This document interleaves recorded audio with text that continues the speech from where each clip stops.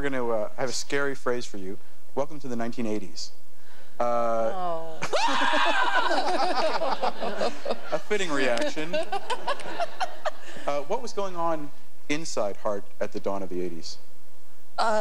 These strange cracks were forming in the cohesion of the band unity, you know, and strangely enough, the cracks went right down gender lines, you know, and that's how it always is in Heart. I don't know why. I don't think Nancy and I are particularly bitchy women, but it just always seems to happen that way. We're not that hard to live with.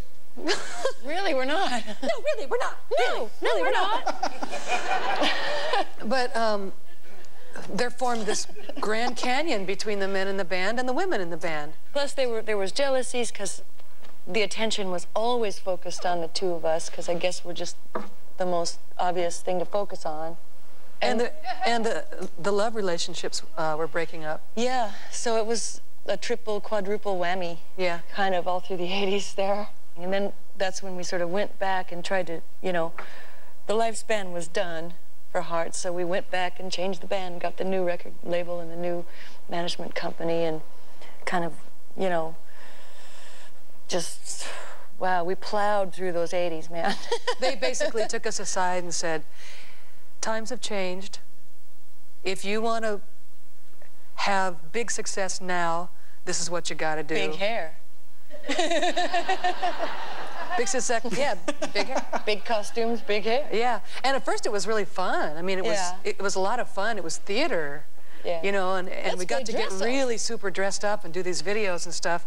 I think it was when it became the expectation that it got to be really a drag. We have a picture of you guys in the 80s, and I want you not to feel at all bad, because just so you know, I had big hair in the 80s too. Look what happened to me, so count yourself blessed.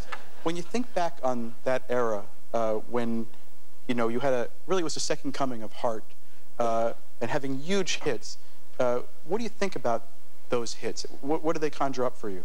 One of my theories about the 80s and the music of the 80s that we all went through is that, like, the 60s and 70s were kind of defined in many ways by the shrooms and the drugs and the things, you know, the mind-expanding type of drugs that were going on at that time. And then in the 80s, it sort of shifted into more of a cocaine-type culture where the psyche, you know, the culture was more about an ego thing, and it was like the drug was, you know.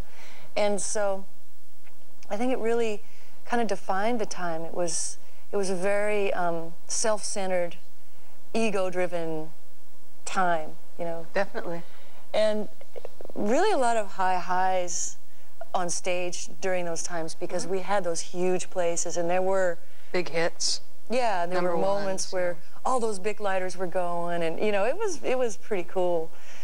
Never gonna come out and sound bitter about that stuff either, but it was a little hard to live behind because the image of it was so intensely unreal. You know, it was the extensions and the, you know, my feet hurt just thinking about the 80s, you know what I mean? The corsets and the, you know, all the stuff, you know. My nail beds have never been the same since. Right. One song from the 80s that I just love is These Dreams. And that song was written by, it's Bernie Taupin and I believe Martin Page. Martin Page, yeah. Bernie Taupin from Elton John collaboration. John fame. Such an honor for us to get to do, make a hit out of some Bernie lyrics, you know. Yeah, like a dream to come true. That was originally written and offered up to Stevie Nicks, as a matter of fact, and she declined, and we heard that tape, you know, when we were listening, have a listening day of all these different songs that might be a hit for Heart, and our then producer, Ron Nevison, said, well, this is just a cool song, but it's no way is it right for Heart. And I heard that song and I went, oh, yes, it is. It's mine, mine. You know, I'll take it. That was a marriage made in heaven. Yeah. Nancy's voice in that song was just... So we should probably just go and sing it. Please. Okay.